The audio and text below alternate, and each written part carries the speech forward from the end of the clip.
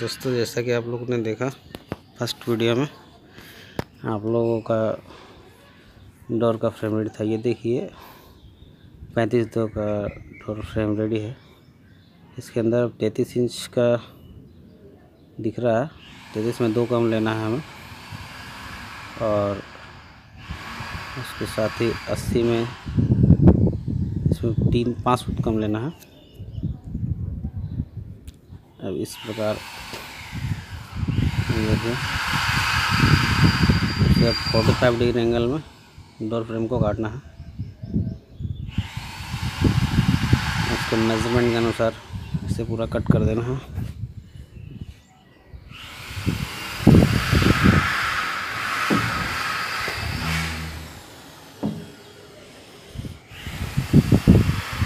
देखिए 33 में 2 कम ले रहे हैं विड्थ वाला, चौड़ाई में हमारे साथ होंगे, और 2 सूत कम लेना है। और देखिए कट हो रहा है, ये कटिंग हो गया चौड़ाई वाला। अब लंबाई वाला काटने के लिए फिर इसे 45 डिग्री की शेप में लाएंगे, इसे लंबाई में कट करेंगे।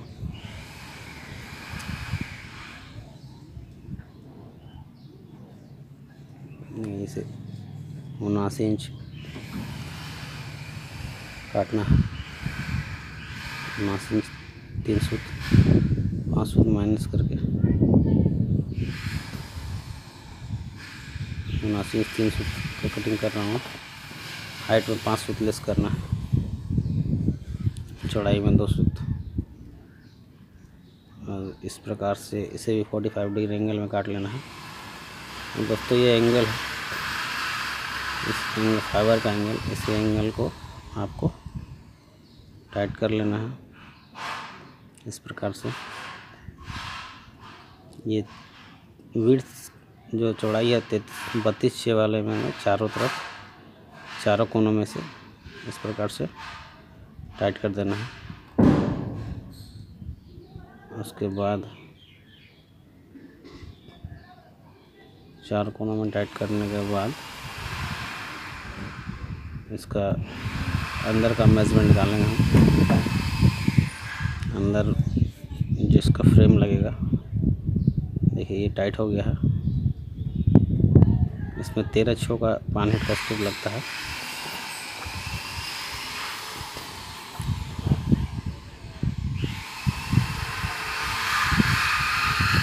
थोड़ा 1 सूत अंदर करके टाइट करना पड़ता है।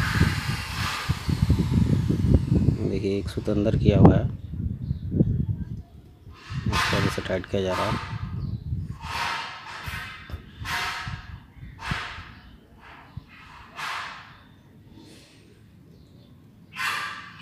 इस प्रकार से चारों कोनों में हम टाइट कर लेंगे। उसके बाद अब मैं इसका मेजरमेंट निकालूंगा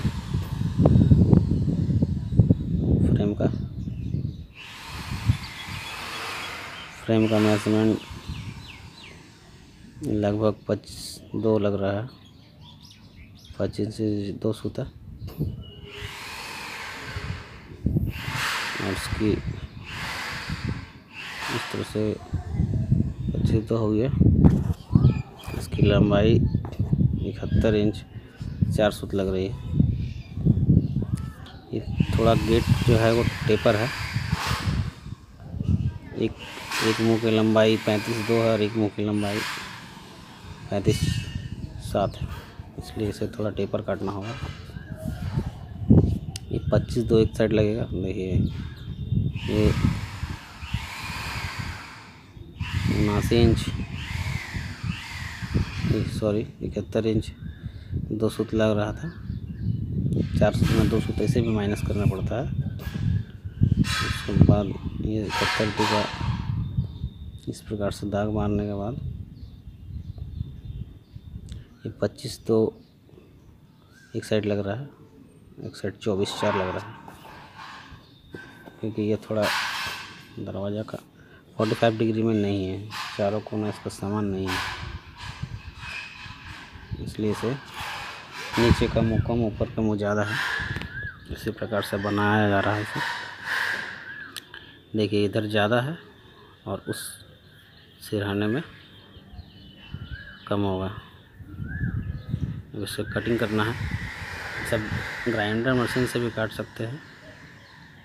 देखिए वो छोर आपको दिख रहा है, उसका कम है, लगभग ना के बराबर है। 25-2 लग रहा था और ये 24-6 लग रहा है।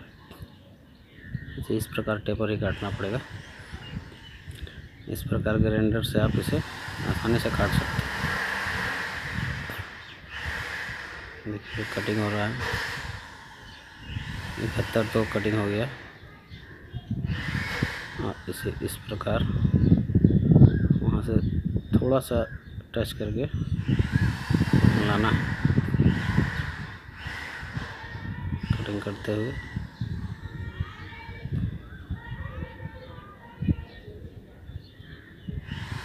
ये कट हो गया।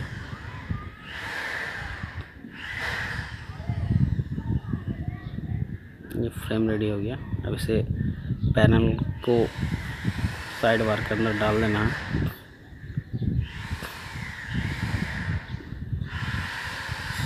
इस प्रकार से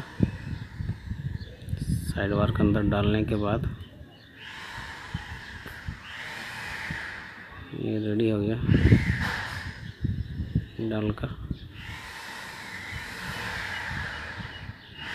अब इसे दोनों जो मैंने जिस चारों में एंगल लगाए थे उसे इस प्रकार डाल देना। देखिए ये इधर भी डाला गया और उधर भी डाला गया। दोस्तों ये 45 डिग्री में नहीं होने के कारण चारों कोना देखिए ये थोड़ा डिस्टर्ब कर रहा है। इसका 45 डिग्री पे नहीं काटने करने के बाद भी ये मैच नहीं कर रहा है। इसका कोना मिल नहीं रहा क्योंकि थोड़ा ऊपर का कम और नीचे का ज़्यादा है, इसलिए देखिए ये कोना मिल रहा है, ये कोना नहीं मिल रहा है। अब इसे फिर से हमें खोलकर सही करना होगा। देखिए इतना इसे फिर से कट करना होगा तो फिर ये सेट बढ़िया होगा। फिटिंग और फिनिशिंग दोनों ही इसमें आपको सही तरीके से मिलेगा। अब इसे अंदाज करके आपको मशीन के अंदर बैठाकर कि उतना ही कट हो, हमारा ज़्यादा ना हो, इस प्रकार से बैलेंस करके काटना होगा। ये देखिए बैलेंस करके कट गया। इसका दोनों छोर काटना है।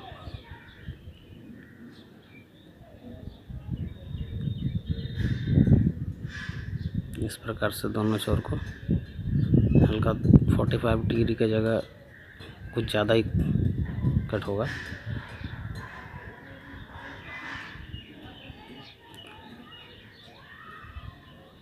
दोस्तों जब बाथरूम का दरवाज़ा बनाते तो कभी कभी क्या हर मुसीबत में ये परेशानी आपको आ सकती है कि ऊपर कुछ ज़्यादा होगा, नीचे कम होगा, किसी में ज़्यादा नीचे कम और ऊपर ज़्यादा हो सकता है।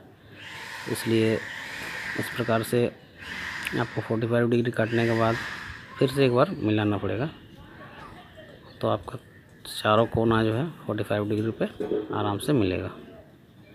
देखिए फिर से सेट किया हुआ। अब देखिए जो कट होने के कारण इसकी हाइट थोड़ी बढ़ गई पैनल की। ये पैनल देखिए मैच नहीं कर रहे हैं। ये पैनल है थोड़ा निकला हुआ दिख रहा है। अब इसे भी थोड़ा टेपर काटना होगा।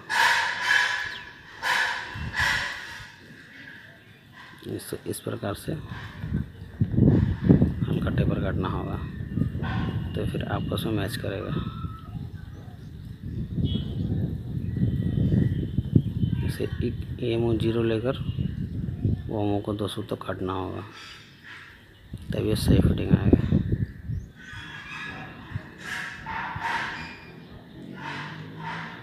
अब देखिए इसे इस प्रकार 200 झाल देना होगा।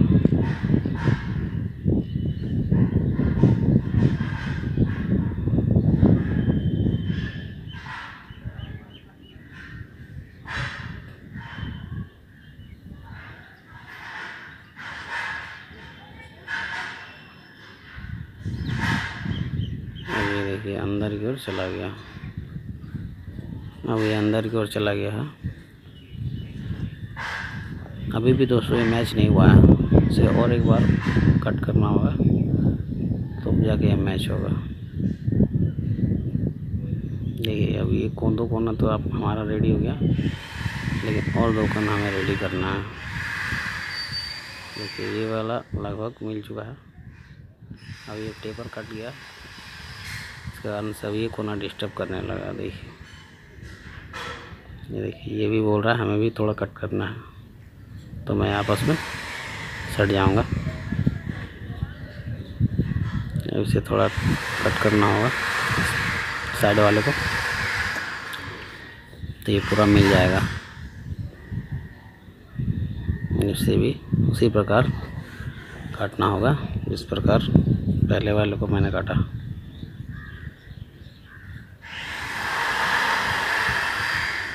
इसे फिर से उसी तरह कट करना है।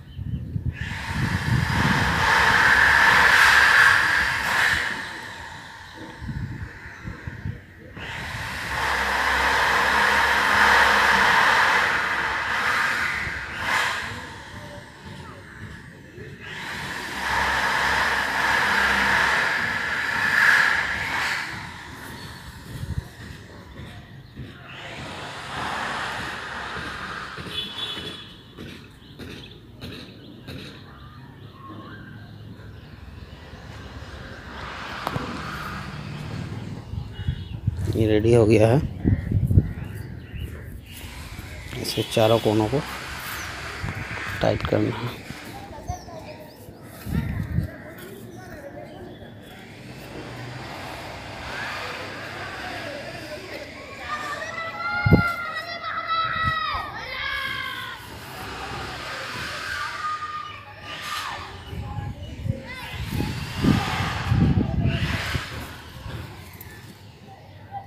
देखिए आपस में मिल गया है। अब इसमें कोई दिक्कत नहीं आ रही है। इसे टाइट करना है इस एंगल में, दोनों साइड टाइट कर देना है।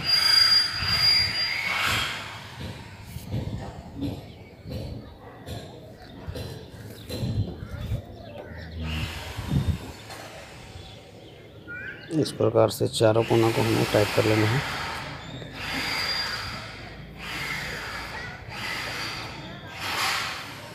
देखिए रेडी हो गया। इस प्रकार से 2-2 स्क्रू लगाकर 13 चौपा नेट का चारों कोनों को टाइट कर लेना है। टाइट करने के बाद देखिए ये लेफ्ट वाला कॉर्नर टाइट हुआ और राइट वाला कॉर्नर टाइट करना है उसको। इस प्रकार से चारों कोनों को हमें टाइट करके रेडी करना है। दरवाजा हमारा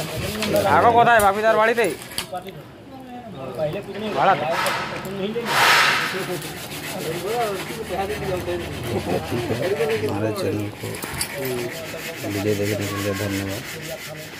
सब्सक्राइब करें, शेयर करें, ताकि ये हमारा लक्ष्य है कि सारे देश के युवा वर्क सीखे और अपनी रोजी रोटी का कमाएं।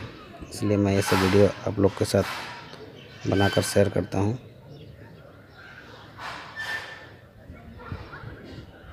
तो देखिए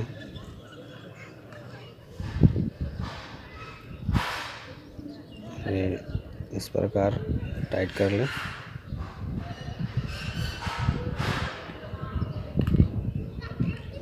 का ये डोर रेडी हो जाएगा। ये देखिए डोर हमारा रेडी हो गया है। इसका कोना को थोड़ा फाइल करना है ताकि फिनिशिंग अच्छी है हमारी। चारों कोना को थोड़ा थोड़ा फाइल कर लेना है। ये डोर हमारा फुल फिनिशिंग के साथ तैयार है।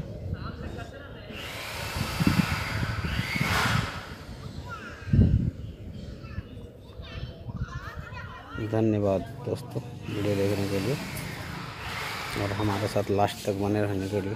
तो कट आके ढोका। दोस्तों हमारी वीडियो यदि अच्छी लगे तो इसे लाइक कर दें और कृपया हमारे चैनल को सब्सक्राइब कर लें। वीडियो देखने के लिए धन्यवाद।